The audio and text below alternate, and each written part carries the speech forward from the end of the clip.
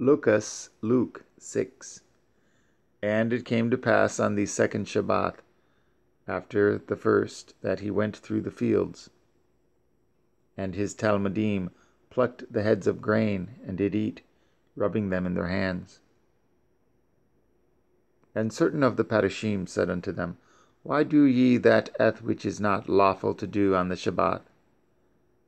And Yahusha answering them said, Have ye not read so much as this, what David did, when he himself was hungry, and they which were with him, how he went into the house of Yahweh, and did take and eat the showbread of Yahweh, and gave also to them that were with him, which it is not lawful to eat, but for the priests alone?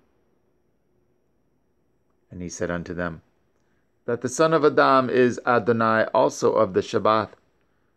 And it came to pass also on another Shabbat, that he entered into the synagogue and taught. And there was a man whose right hand was withered, and the scribes and Parashim watched him, whether he would whether he would heal on the Shabbat, that they might find an accusation against him. But he knew their thoughts, and said to the man which had the withered hand, Rise up, and stand forth in the midst. And he arose and stood forth. Then said Yahusha unto them, I will ask you one thing. Is it lawful on the Shabbat to do good, or to do evil? To save life, or to destroy it? And looking round about upon them all, he said unto the man, Stretch forth your hand. And he did so, and his hand was restored whole as the other. And they were filled with madness, and communed one with another what they might do to Yahusha. And it came to pass in those days that he went out into a mountain to pray, and continued all night in prayer to Yah. And when it was day, he called unto him his Talmudim, and of them he chose 12, whom also he named apostles. Shimon, whom he also named Kepha, and Andrai his brother, Yaakov, and Yehuchanan, Philip, and Bar Talmai, Matityahu, and Teom, Yaakov the son of Chelef, and Shimon the zealot, and Yehudah the brother of Yaakov, and Yehudah ish Krirot, which also was the traitor.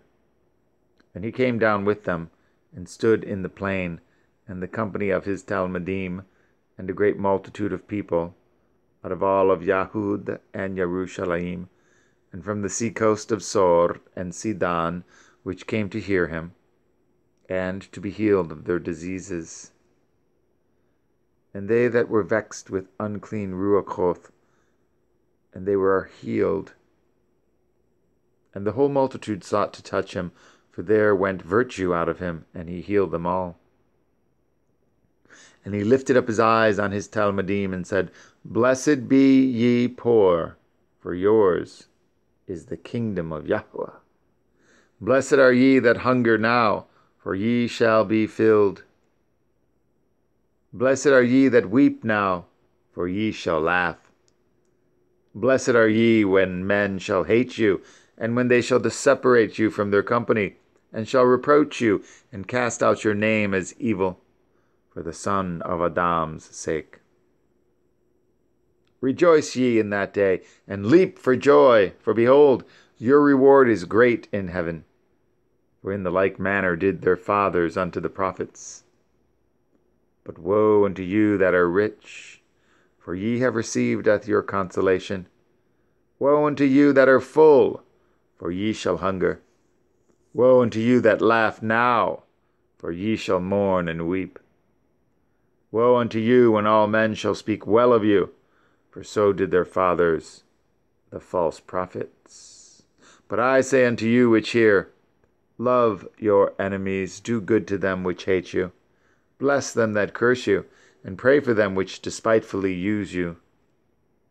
And unto him that smites you on the one cheek, offer also the other. And him that takes away your cloak, forbid him not to take your coat also. Give to every man that asks of you, and of him that takes away your goods, ask them not again. And as ye would that men should do to you, do ye also to them likewise. For if ye love them which love you, what thank have ye? For sinners also love those that love them. And if ye do good to them which do good to you, what thank have ye? For sinners also do even the same. And if ye lend to them of whom ye hope to receive, what thank have ye? For sinners also lend to sinners, to receive as much again. But love ye your enemies, and do good, and lend, hoping for nothing again, and your reward shall be great, and ye shall be the children of HalleluYAH, for he is kind unto the unthankful and to the evil. Be ye therefore merciful, as your Father also is merciful. Judge not, and ye shall not be judged. Condemn not, and ye shall not be condemned.